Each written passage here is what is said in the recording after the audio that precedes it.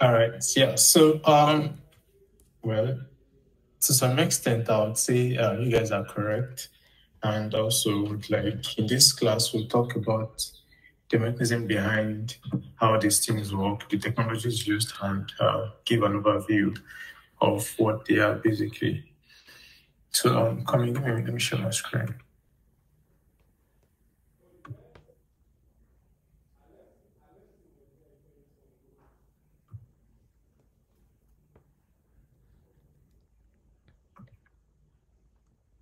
So, looking at the web applications we have and also the mobile applications we have, right? You have Facebook, you have different categories of applications, right?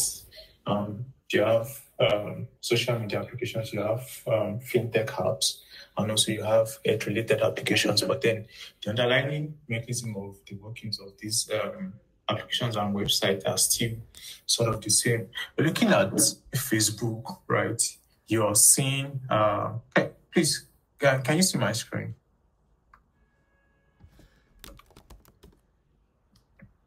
Yes, you can see it. All right. So if I should go to Facebook or any website, you can see that, okay, I have this input, this front, let's call it UI before me, taking several inputs. I am able to interact with this and also like send data somewhere. But then where does my data go, right? What happens to the data which I am working with? How is it processed? What is the architecture behind how this thing works? So those are the things we'll be explaining today, and I'll quickly want to take a touch on the fields in programming. Oh, everybody wants to learn about programming, but then you have to know that there are various fields, right? You have software application developer, you have web, you can be a web developer, you can be a computer system engineer, like that. But then for the scope of this class, we'll be focusing on web development. So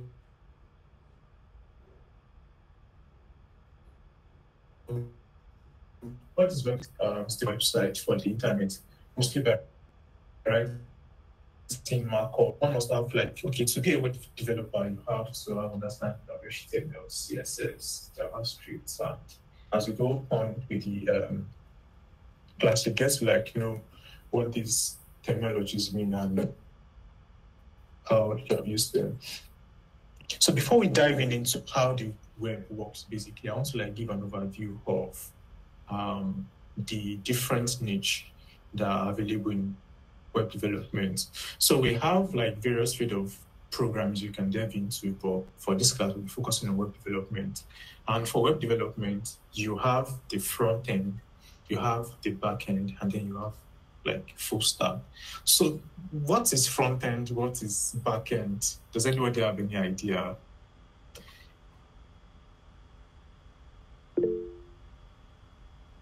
Yeah, Monas, go ahead.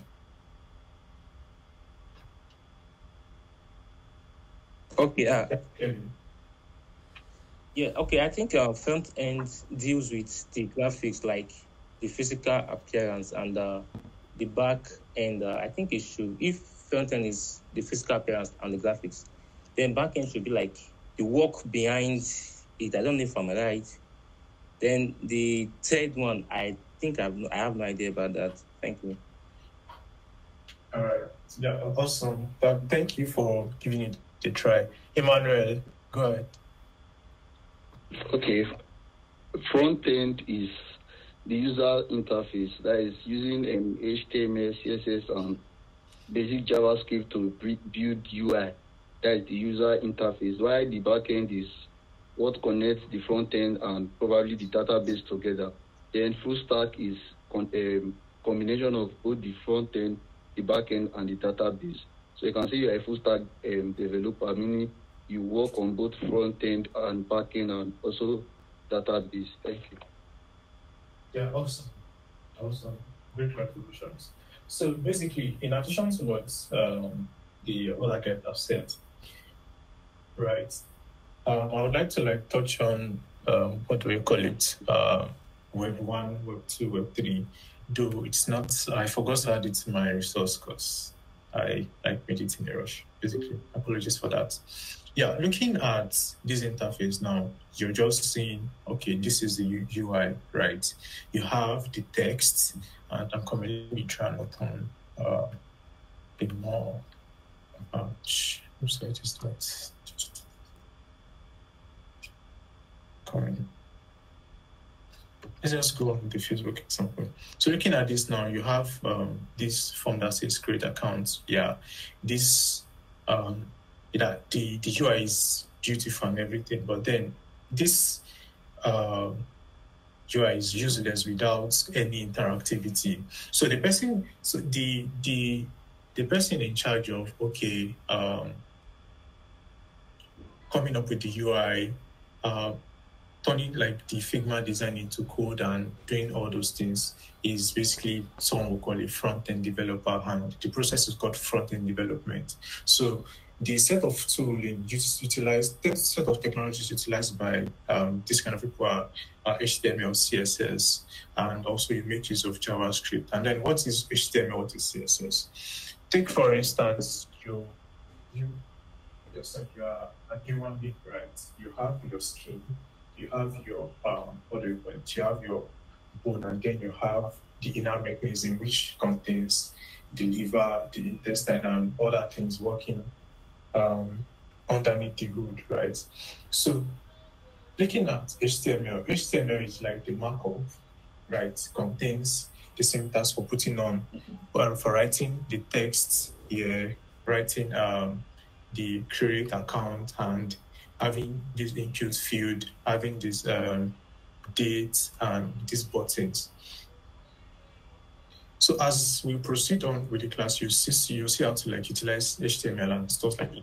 But then using just HTML alone, right, it makes our website sort of redundant because there's no aesthetics to it and everything. So to give it aesthetics and beauty, that is where CSS comes in. CSS basically means cascading style sheets, right? I think that's the meaning. So it's basically for you to like lay out your design in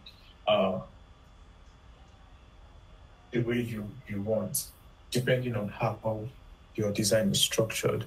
And then, so you can liken the CSS to your skin, right? So you have the skeleton now, right? Which is like the markup of the human figure, and then the skin to like beautify and protect your skeleton. So what gives interactivity to a person, that is where the brain comes in. That is where the nerves and the other components sort of comes in.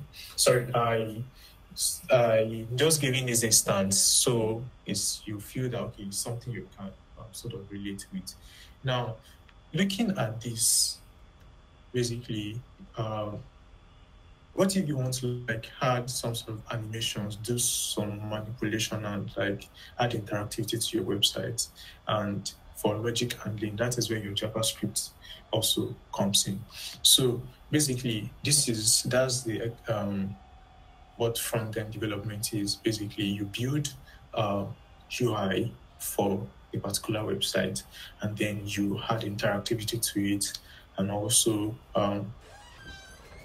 collaborate with the designer to bring the design into code and into life. So this is the architecture of front-end development, like the roadmap, basically. So you have to like learn HTML first, and once you get comfortable with that, you go to a CSS library. It's always advisable to like learn pure CSS first. And what do I mean by pure CSS? Just like everything in life, right? There is the crude approach, and also there's the approach where you have like certain tooling applicable to you that makes the earlier process easier. So using CSS frameworks relieves you of the stress of writing pure CSS. As we proceed in the class, we get to like see this. Sorry, do we understand what I've said so far? Any questions so far? So it doesn't seem like I'm talking to myself. Are we following the class, please? Yes, sir. We are Any following. question? Any questions so far? Okay. Yinka, I can see your hands up. What's your question? Yeah. You said pure CSS, and I forced to ask what we are doing on FreeCodeCamp. Is it pure CSS or it's just something like confined for one to get started and stuff? Yeah. Okay. I don't have a good example I would have showed you, but pure CSS just basically involves you to you do the normal adding the CSS file into your HTML and you write the syntax in a separate file. That's what I mean by pure CSS. But now, if you're writing with framework or you're using a framework such as, let's say, Bootstrap or Tailwind, there are already available classes which you can use. So as we go further in this course, you tend to learn the differences and what these things are. So basically, I would answer that what you're doing currently on FreeCodeCamp is pure CSS, right? Because you give your HTML markup an identifier, and then you style the elements based on that identifier, right? Are you clear on that? Yeah. All right. Awesome. So, like we established, that to be a front-end developer, the basics you have to know. You have to know HTML, you have to know CSS, and also when it comes to after doing that, you have to take a step forward to JavaScript, right? JavaScript enables you to manipulate the DOM, and as time goes by, we'll see what the DOM is, but just have it at the back of your mind that we are going to touch all these things. So you learn JavaScript, and then so JavaScript is a dynamically typed language, right? So the superset of JavaScript is TypeScript. What do I mean by dynamically typed? Such that there is no strict way to distinguish between, should I say, one data type to another. But then if you're dealing with TypeScript now, you can explicitly state that, okay, I want this. If you have something, if you're giving, I don't want to say function, because I don't know how background is, but pardon me, let me know if anything seems confusing to you, but just explaining the difference between TypeScript is you have, let's say you have a house, right? Let's say you've learned JavaScript, and then, for instance, I just want to use this to explain the difference between JavaScript and TypeScript. So you have a house, right? And the rule specifies that.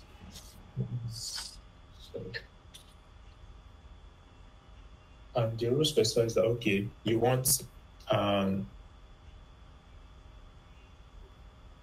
only boys to enter your house, right? Okay. Any boy can just enter the house because you didn't explicitly state that, okay, I want boys within this certain age limit or something like that. So, but now taking it a step further in TypeScript. So TypeScript gives you the functionality to explicitly state that, okay, I want,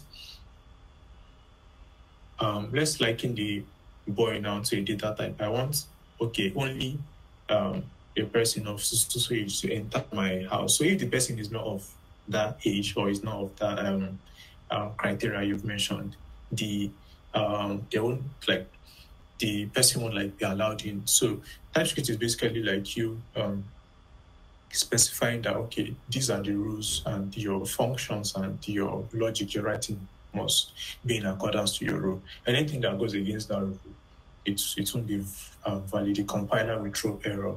That's the simplest example I can give without going into the technicality. But we'll see that along the way, when we get to JavaScript. Any questions so far? Can I proceed, please?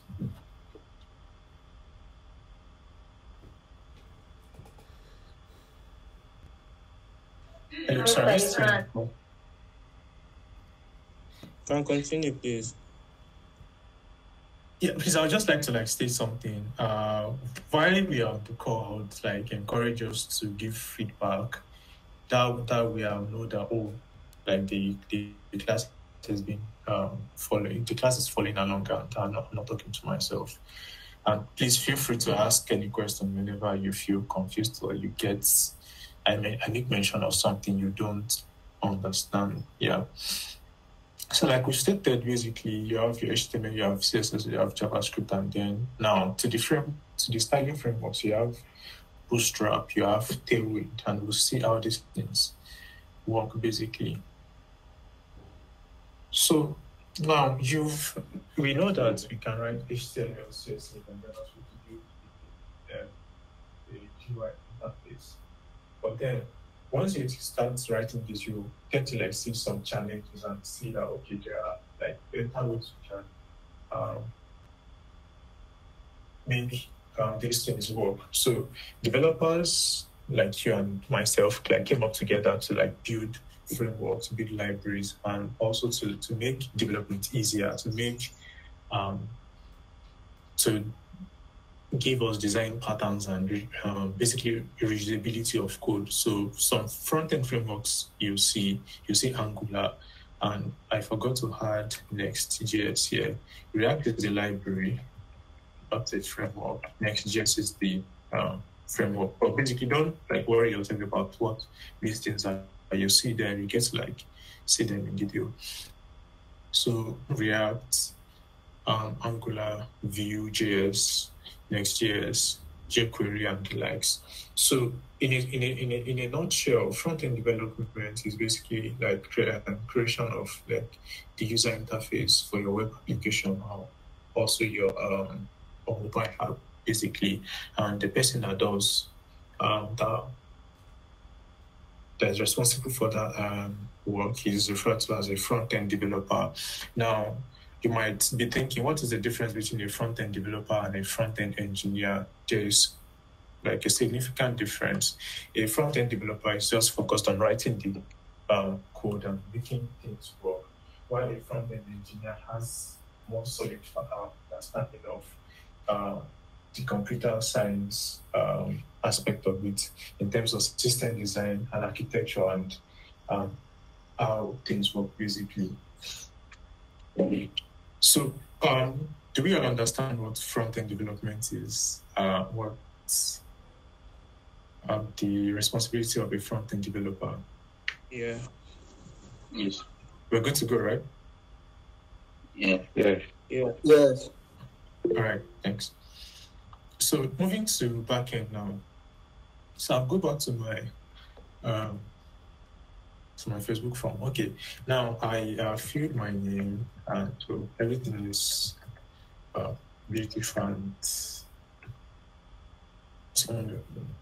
Right?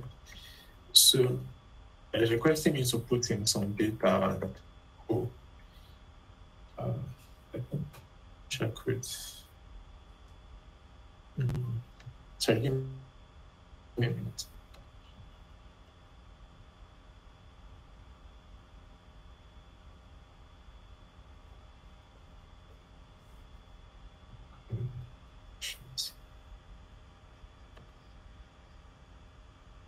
Okay, so after filling, choosing the gender and stuff, I have to sign up. Where does the information go? What happens basically? What am I going to do from there? So the person, the aspect that handles that is basically I will talk about the back-end development. So I'll just like explain, say this is your front end with some design, let's say some inputs basically.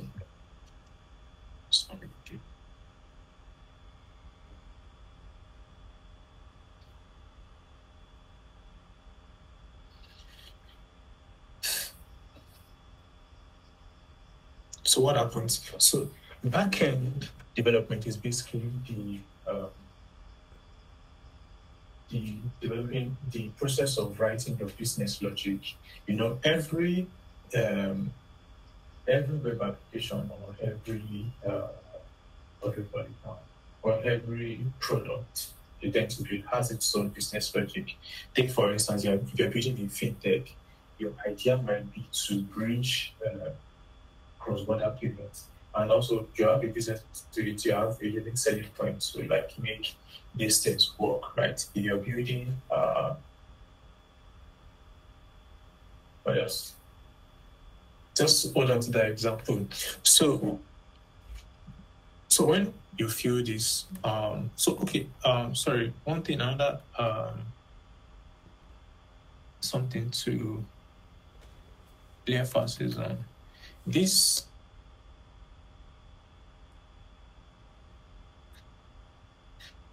And then we have the back end here, right? So you have the back end. Let's say you have your front end here. So the back end is often referred to as how do I call it? Server. So this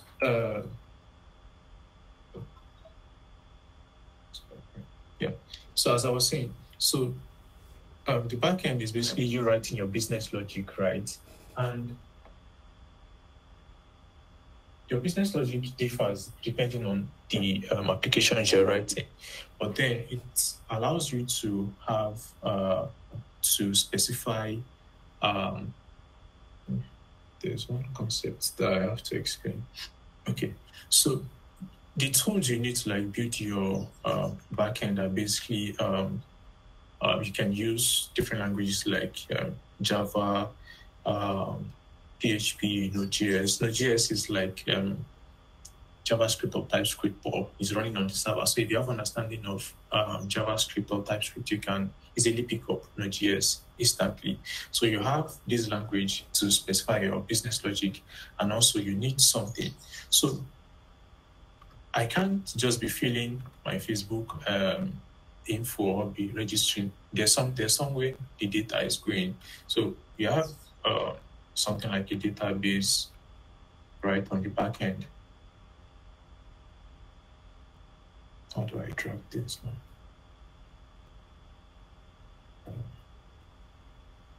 Sorry, I'll be explaining some things. It's not on the serial. Apologies for that. So you have the database now,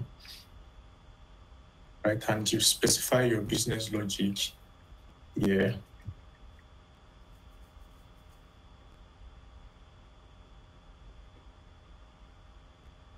So basically, I have my client, which is my front end, which is the front end, and I have the back end, which contains my business logic. So now you can see that I'm sending a data, right? Sorry, are we following, please? Yes. Yes, you are following. So you see the name, the phone number, the date of birth, gender, and everything. They are data that I'm sending to the backend, right? So how does this thing happen? So it's basically you have something called client-server interaction. So such that the front end can interact with the backend. The backend can also interact with the front end. And the ways this happen is basically through something called CRUD functionality. So you can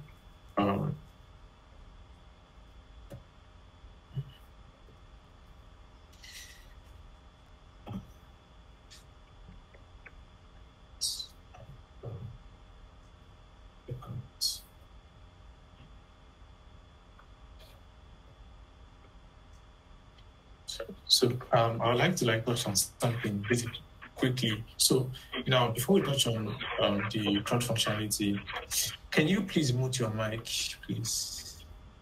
Emmanuel, before. Yeah, thank you very much.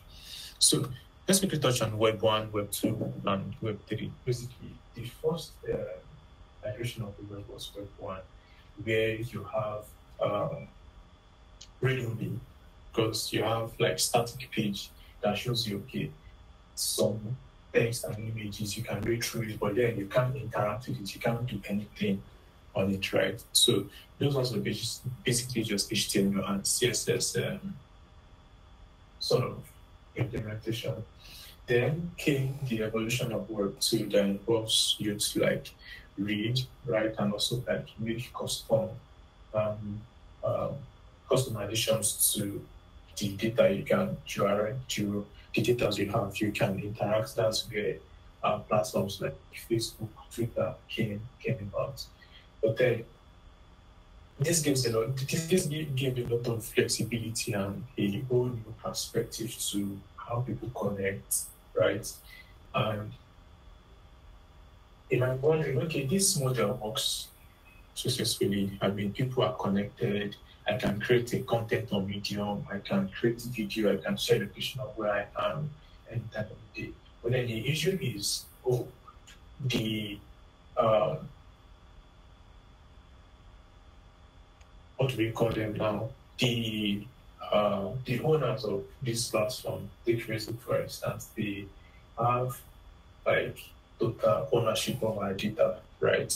That was what brought about Web3. How many people remember when Facebook sort of like went off? Nobody has access to Facebook or something like that, right? Everyone was like fidgeting or what happened and things like that. So that's one of the problems Web3 solves: ownership of data and also anonymity and permissionless permissionless and openness and an open web. So I would like to like explain more on that, but I think I will share resources for you to dig more on that, and you can like revert to me if you have any questions. So going back now, we already established that the backend is how we create our business logic, right? And then there must be a way for our front end to be able to like interact with what is on our backend, right? So that is where the concept of client server of interaction sort of comes in. And the idea of client-server interaction is you have your front end interacting with your backend, and your front end can either perform any of these four operations. It can either like write to the backend, or read from the backend, or update the data to the backend. So when you send a particular information from here, please let me know if we are confused at any point in time. So I would like. Are we still following, please? Yes, we are following. I can hear you.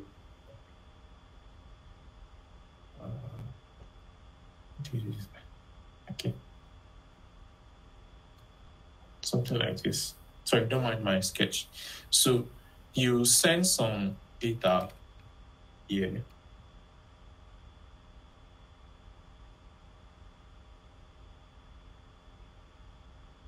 Action might be, okay, are you requesting to like write to the backend, or you're requesting to like write to the or read from the backend? And what do I mean by read from the backend? You know, as your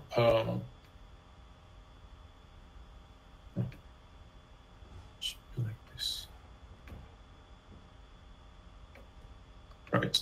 So whatever information you're giving from the backend, you need, what do we call it? We need a place to store this data. So that's where the concept of database sort of comes in. So this specify your business logic, and also this allows for storage of data. So you can either write to the storage, read from the storage, or modify data from the storage. That's where the CRUD functionality basically comes in.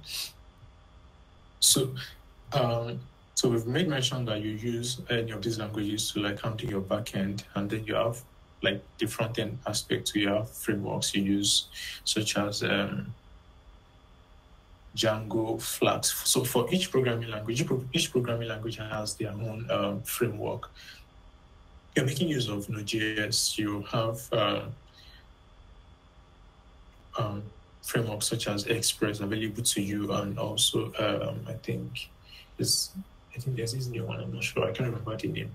And if you're using Python, you have Django and Flask available to you. So that's just basically, and then for storage, you have database such as relational database and non-relational database. I don't go into that. That's one side of technicality on its own. So backend is the server side of the website. It's part of the website that the user cannot see, but they can interact with it. It's the portion of the software that does not come in direct contact with the user. So you as a user, you're just interacting with different things. You don't know what is going on the back end, right? Because it contains your business logic and it's not something visual to the eyes. So it's basically the functionality it does is it stores and arranges data and then gives you data back. And I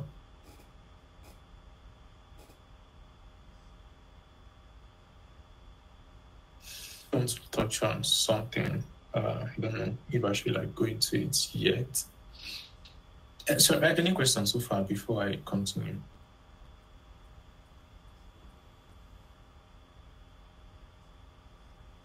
Yeah, it's a call off. Any questions so far?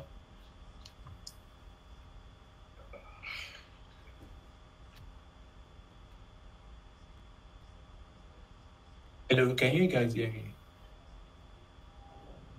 We can hear you. I don't see the question, but for me, I don't have any question. All right. Okay, let's just continue.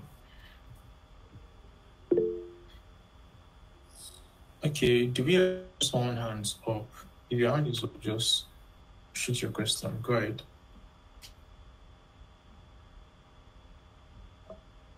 Okay, I want to ask that through this course, are we going to learn any of the back-end languages?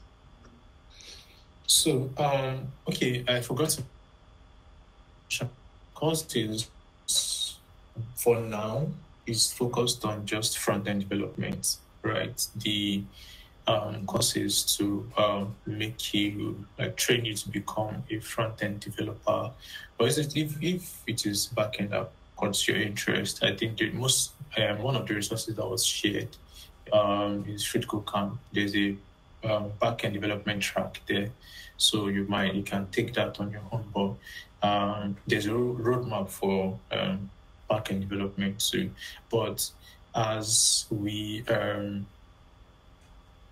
go through front-end, we'll have one or two things to do with back-end one way or the other, but we'll be going in depth, right? Because it's a different learning curve and a different path on its own, right?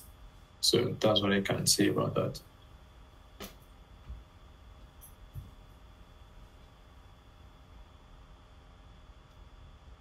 Did I answer your question? Yes, thank you. All right. So, okay, we've seen the front end and we've established that, okay, this is your UI. You can customize it whatever way you want. And this data can be sent to the backend to process, either to store or to retrieve.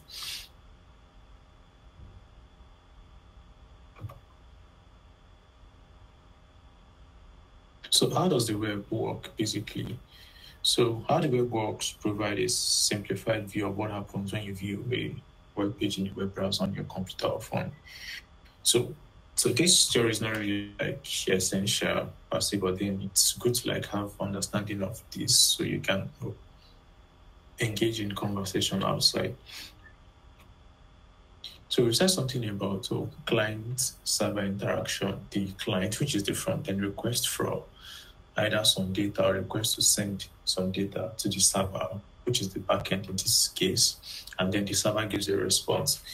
So it's just two people communicating, right? I communicate, let's say the client is A now, and then the server is B. If you make a request to B, definitely B is going to B back to A. So there is a back and forth communication. And what makes this back and forth communication possible? That is where we come about the concept of application programming interface. I forgot to add that to the material. APIs.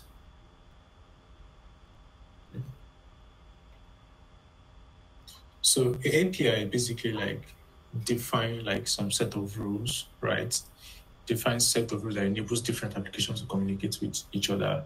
So it acts like an intermediary layer that processes data between system, letting one application like that processes data between systems, right? So okay, let's just like see something quickly. The simple way to understand how API works is to look at a simple example. So what I can say is, take for instance, picture everyone knows that only goes to library, right? So now you as a person, for instance, you are like the client, go to the library, right? Let's say the library is the web. You go to the library and then you meet someone at the library, you request for a book, right? You meet a request that way, right? And the librarian there now sort of works like your API, like the messenger. Okay, get me a book, so book. The librarian now, which is the API in this case, goes to the database, right? The database now is like the catalog of books available in the library. Please, are we following the analogy? Right? Are we following this? Yes. Yes. Yeah. So don't mind. I just want to like explain like something about what API. So the librarian goes to the catalog to search for whatever book you're looking for, and if the book is available, it comes back to you, right? Gives you a response that oh, this book is available. If it's available, right? Certain conditions will be put in place to specify okay, should for how long are you taking the book out of the library, and if you're taking it beyond a certain time, this is the penalty for this and that. You specified some sort of business or logic that we had. The librarian now is executing that system logic. So the business logic now is the business logic here is the rule that library came up with. You are giving out these steps that should be followed, right? And once the requirement are met, the book is given out, right? So that way you have some sort of a client down to the server, and then the server gives you some sort of response back, right? And we establish that there are different ways in which you can communicate. Not like different ways, there are like 4 actions which you can to perform basically. You can either like interact with the API to either like write to the backend, right? Or to read from the backend, or to update something from the backend, or to delete something in the backend. Basically, that's the idea. That's like the surface level of how API works. Now, going into like the technicality, where we're going to like see concepts such as SOAP and the likes, but I don't want to like confuse us with those technologies. But at the lowest level, do we like get what APIs are?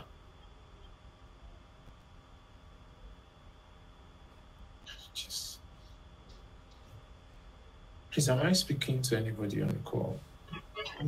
Yes, we can hear you. We can hear you. Yes, you are speaking. Yeah. Yeah.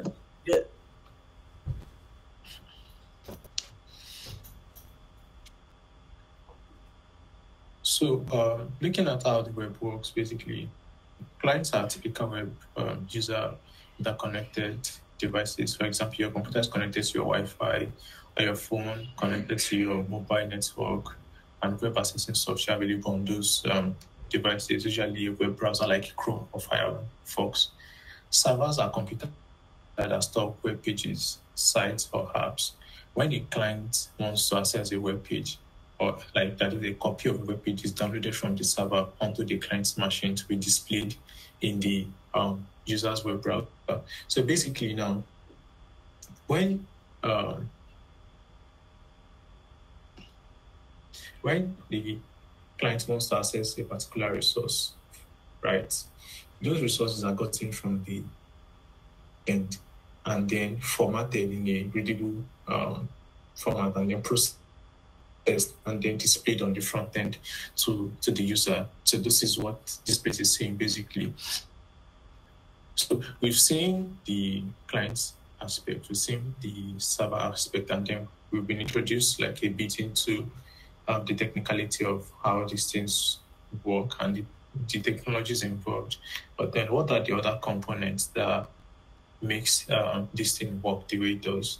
So the other part of the toolbox, the client and server are described above, and we don't tell the whole story. There are many other parts involved, and we will describe them briefly.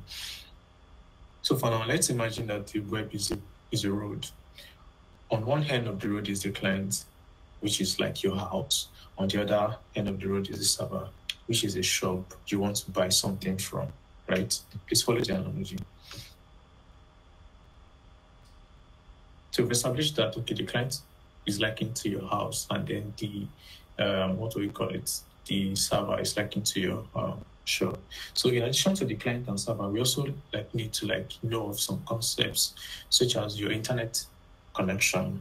Of course, before you can access any web page or any application, you need internet, just as you need internet to join this call now. So it allows you to send and receive data on the web. It's basically the streets between your house and your shop.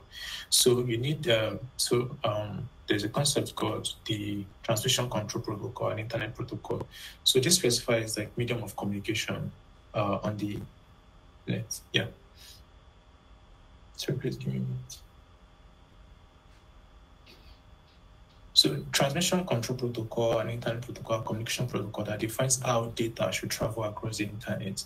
This is like a transport mechanism that lets you place an order, right? Go to the shop and buy your goods.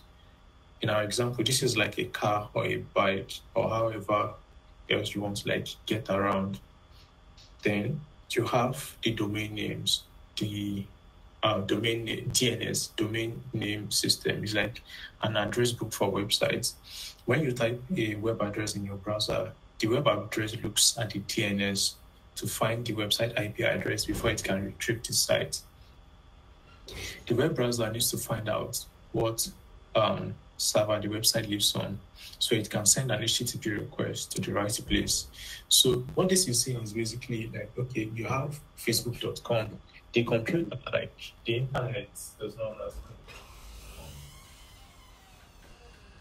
So the basic idea is once you're using your website and then you're done, and then you deploy it to production or something, an IP address is given to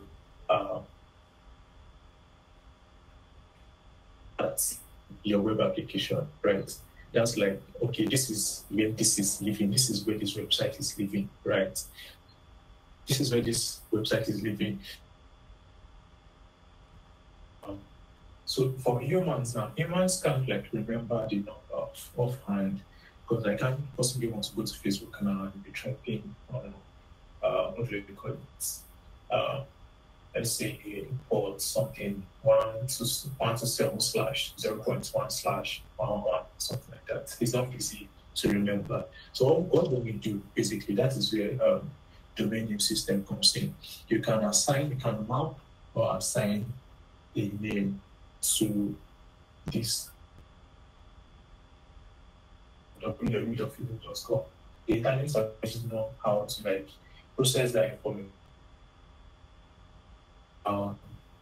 The IP address to locate the particular website you're looking for. Do we get that? Can I continue, please? Yes. All right. So that's basically that and DNS. So HTTP now refers to hyper transfer protocol. It's an aggregation protocol that defines a language for client and server to speak to each other. This is the language you use to order goods. So this enables state changes and how HTTP is stateless. Yeah, basically. So this enables to like specify ways in which you create your APIs and things like that. So component file, website is made up of many different files, which are like part of the goods you want to buy from the shop. These components, these files come in two types. You have the code file and then you have the assets file. Websites are built primarily from HTML, CSS, and JavaScript, though you get to like see other technologies later. So assets basically refers to collection of other stuff that you can use on your website. You can I can say that we've seen websites with icons, images, video, documents, PDFs, and stuff. So those concepts are referred to as assets. So how does everything sort of fit in basically with the explanation we've given? So the browser goes to, so say we want to like access Facebook in this case now. The browser goes to the DNS server and find the real address of the server that the website lives on. So you find the address of the shop, like there's like in the shop to Facebook now. Remember our road, the road example that you should like in your house to your client and like in the server to the shop, right? The browser sends an HTTP request message. The browser sends an HTTP request message to the server asking it to send a copy of the website to the client. You go to the shop and order your goods. That's just giving an example.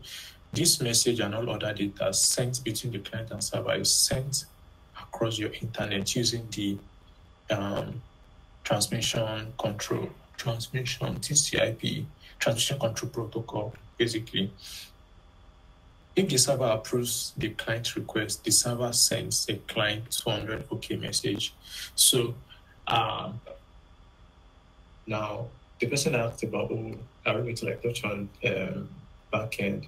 So the backend itself has like its own learning curve, basically. So we already established that you have client to server interactions, and so there are sometimes when you like, if you send the correct format of information to the backend, to the server is going to give you a response. And if that response is valid, right, it's going to like give you a response of okay, 200. So those are referred to as status code, the status code of a request.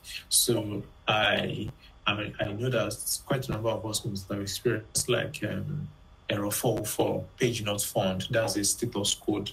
That's what the backend guys use. And if you are sending an unprocessable request, there's a status code for that.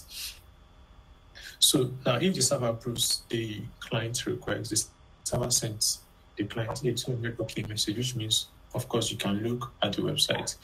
Here it is, it renders you what you need, right? And then start sending the website files to the browser as a series of small chunks called data packets. The shell gives you your goods and you bring them back to your house. The browser assembles the small chunk into complete web page and displays it to you. The goods arrive at your door. So basically, so once you like make this request, right, she now takes this content from the server and tries to like render them to you. It brings all those components together and trying to like render them.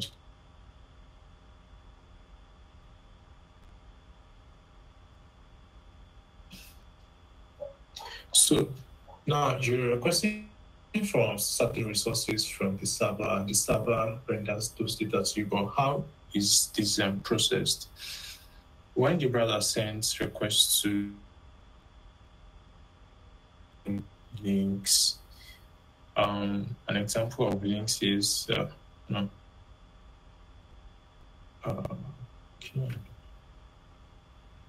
you will see what links are basically like. What we mean by links is like how to like route to another page. We'll see that when you create HTML. Element referencing external HTML style sheet and scripts which contain your JavaScript code. So it's important to know the order in which those files are passed by the browser and by the browser as the page loads, as the browser loads the page. The browser passes the HTML file first and leads to browser recognizing any link elements that references the external style sheet and any scripts.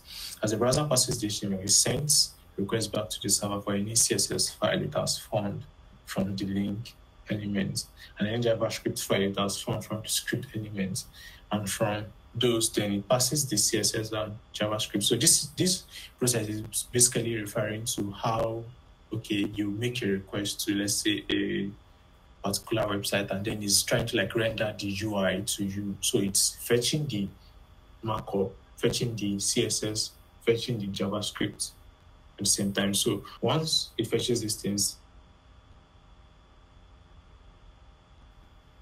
this beautiful UI, so you're able to like interact with it. As the browser built the DOM tree at the back of your mind, is still something we discuss extensively, and applies the style from the CSS tree and executes the JavaScript. A visual representation of your page is painted to the screen, and the user sees the page content and then begins to interact with it. So doing these processes manually can be somehow slow. That's one advantage.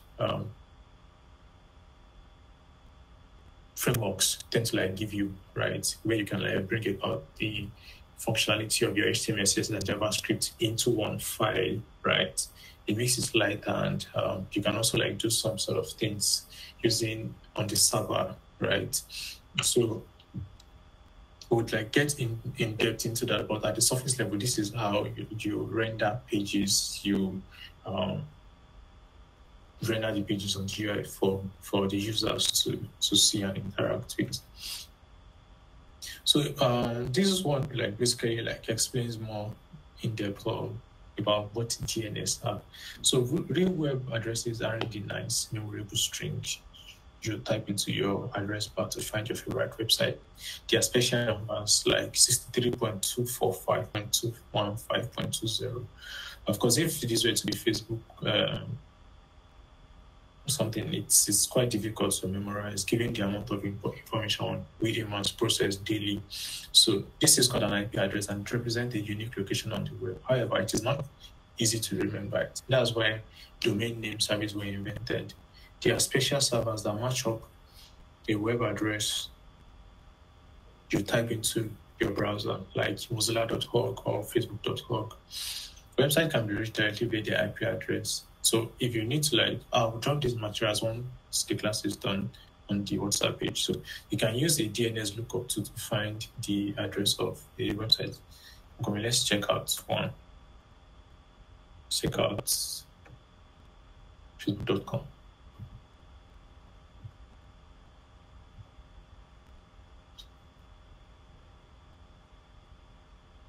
So this is the IP address of Facebook, basically. And I think the server location is in Netherlands. So when you facebook.com, the server basically, like there are servers that browse to like look for these things, just looks for this IP address and something. So say we go to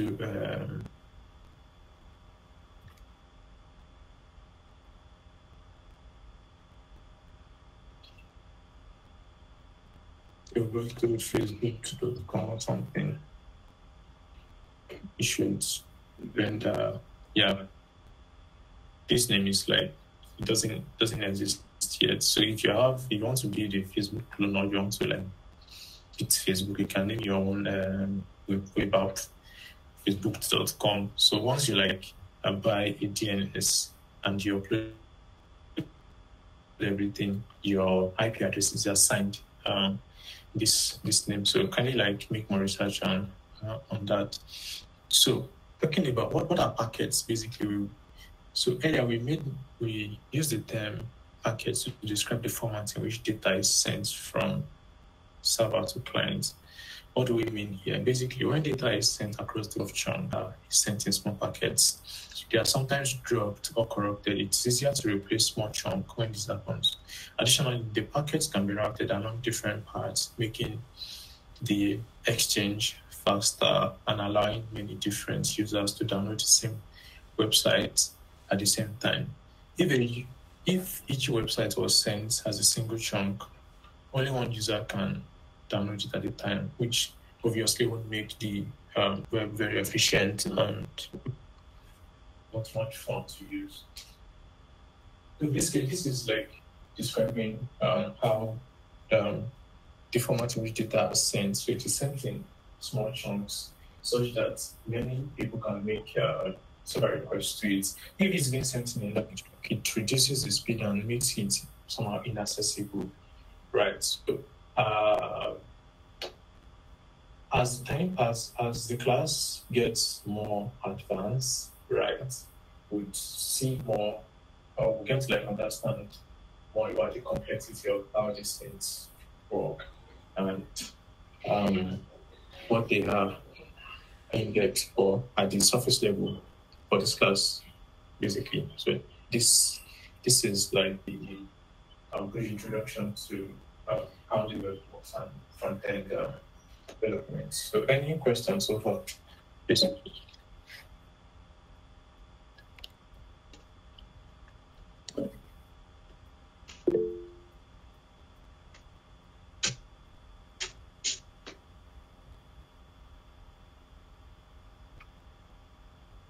Please, you guys should ask questions because to make me feel as if I'm like talking to myself, what would the class? I mean, even if it's a question that you need more explanation on, we can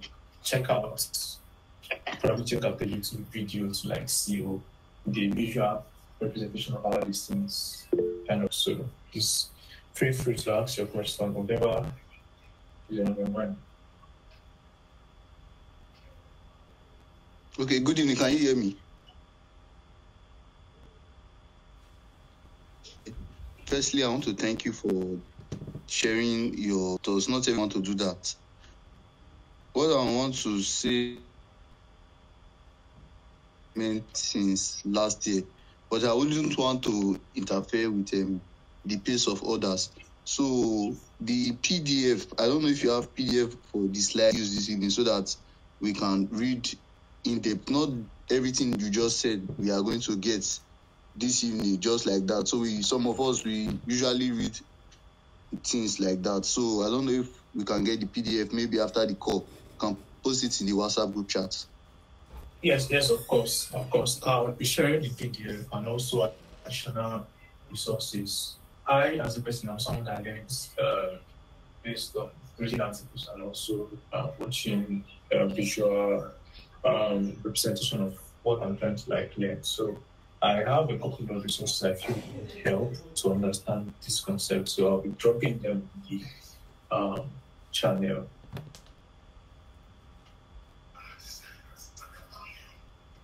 Are we good on that? Yes, thank you very much. Thank you.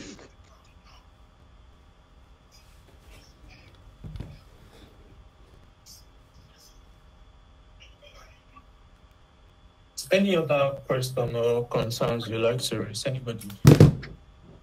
Yeah, during your session, you mentioned something about frameworks. Can you hear me? Yeah, I can hear you. So these frameworks, I'm trying to like understand what you mean by you can use all languages at a go in them. So it helps to make your work easier and faster. Is it that when you have a framework, you can write HTML, CSS, JavaScript, whatever you have in one single place? Yes, basically that's the idea. So you can see my screen, right? Yeah, I can. Okay. I'm coming. I can't. I'm not sure if I have.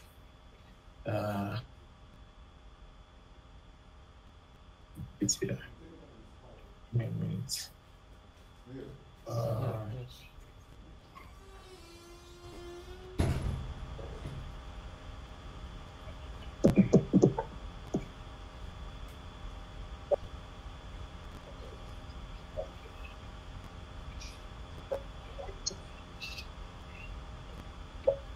I mean, I want to.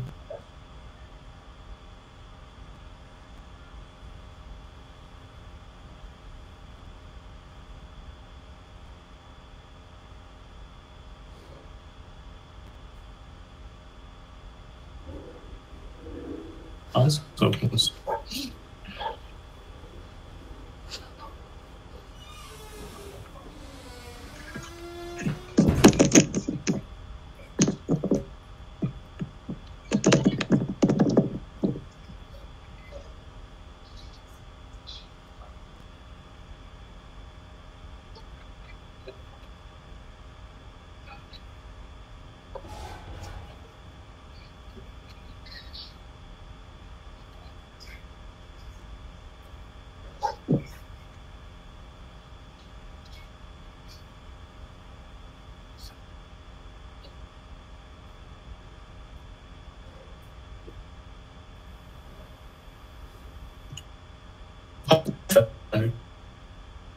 Okay.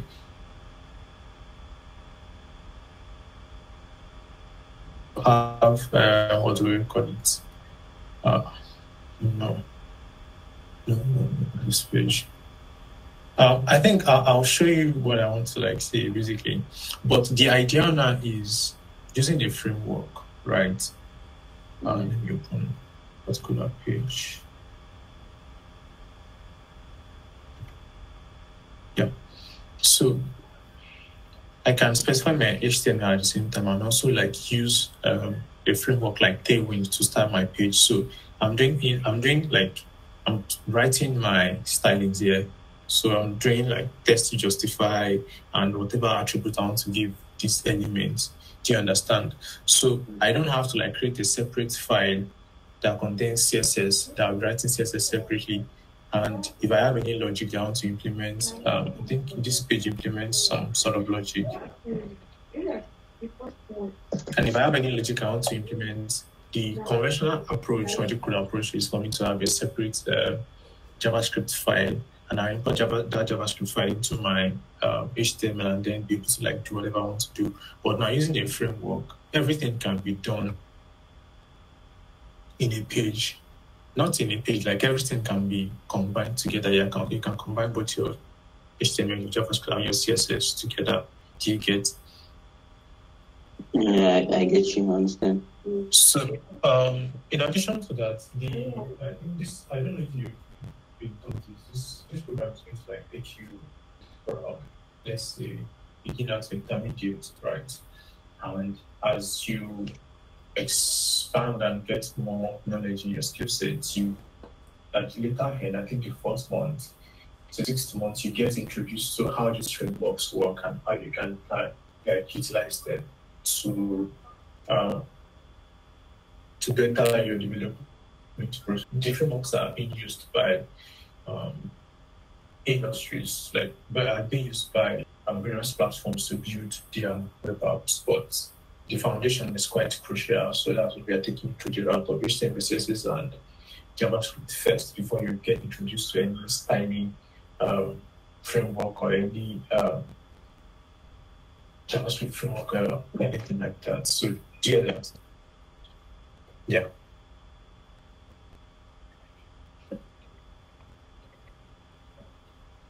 So I guess no one has any question for me, right?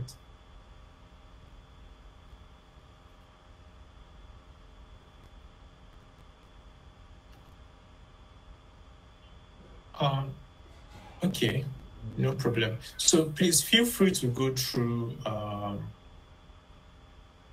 the resource page if you're doing Free Camp or whichever platform you're choosing to learn. But I think Free Camp is the best. So if you have any blocker, please feel free to reach out to me or any of the mentors on the page, so we can quickly clear up the confusion and answer whatever question you have.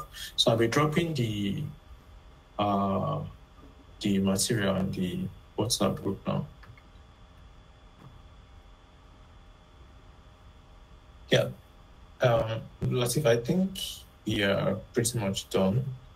No one has any questions, so that will be the end of my presentation. Yeah, I think someone is raising his hand. Yeah, okay. Yeah, please go ahead with your question. Yeah, good evening. Thank you. Sammy, I think you are breaking because we can't hear you. Sammy, I guess probably you should use the chat section because we can't hear you. Probably you are rubbed or something. Yeah, in order not to waste our time, as we've spent, I think, 80 minutes now. Yes, sorry. Yeah, it was my network. I'm just asking whether this JavaScript, HTML, all that, they back end or front end development. So I don't want to ask. Then JavaScript and Java, what's the relationship? I don't want to, don't want to clarify about that, please. Okay. All right. Based on what we've discussed so far, can someone just quickly chip in and answer that question? I believe, though it reflected the loss might be overwhelming, right? But I think someone should be able to answer the question based on what we've discussed. Anybody? That's on the.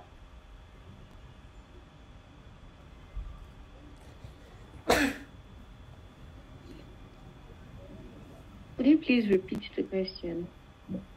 So the question is,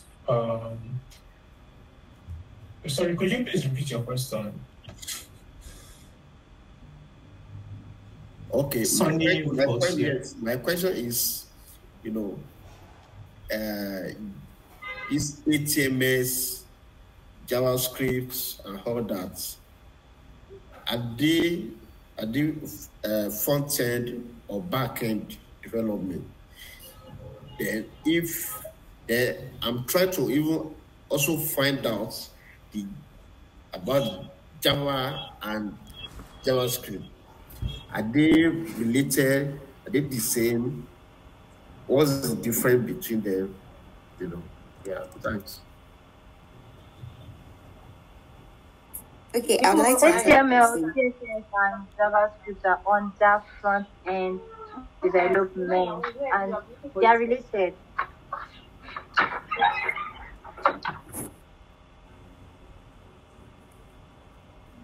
Can we probably get No, is it Java and JavaScript? I say, are they okay, just let me just answer that. Java, there's Java, there's JavaScript. I know. Yeah. So to answer your question, what she said was right in respect to the HTML, CSS, but yeah, there's a difference between Java and JavaScript. Java and JavaScript, they're different programming languages. Do you get? So that's the answer to that. Yeah, sorry, so just to mention. Okay, yeah, I got that. Yeah, thanks. Then the JavaScript and what kind of is it backend? HTML, JavaScript, the backend or front end? Then Java 2, is it backend or front end development? So like I said on the call, right? JavaScript is basically how you add interactivity to your front end, right? And we've discussed on the difference between front end and back end. Now, if you have understanding of JavaScript and you want to delve into back end, Node.js enables you to write JavaScript on the server side. So JavaScript on the server side now is what's referred to as Node.js. Now you can use Java to do your backend implementation. Do you get? Because as you can see from this scheme of this diagram, you have Java here, right? So Java is basically tailored towards you doing backend, but then JavaScript is for front end, but then it can also be utilized on the backend aspect.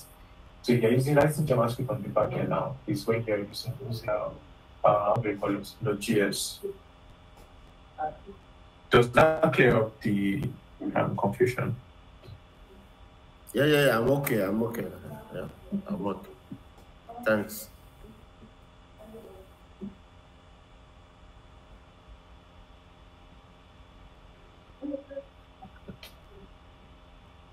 Okay, it's like there's no other question. And yeah, so we spent, I think, 85 minutes now.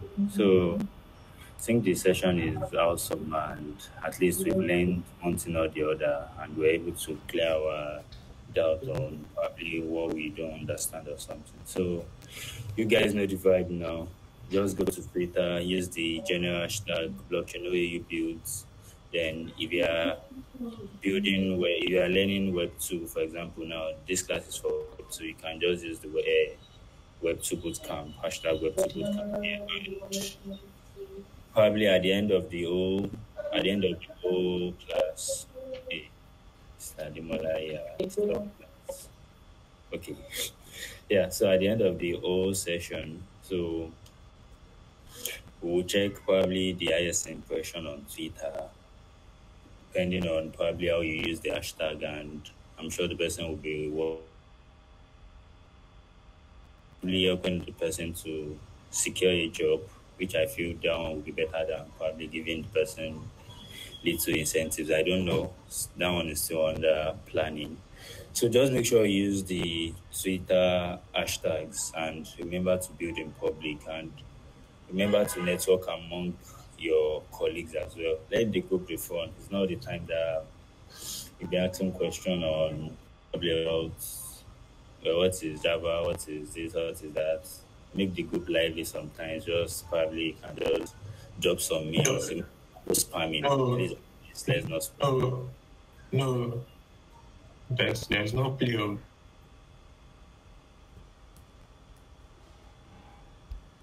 No, in on Discord. I don't mean on Discord. I mean in the chats, in the group chat. Yeah, in the chats. Okay, well, yeah, okay, no problem. Just joking. Yeah, just make sure you use the Twitter hashtag very well, as it's really very important, because if you are looking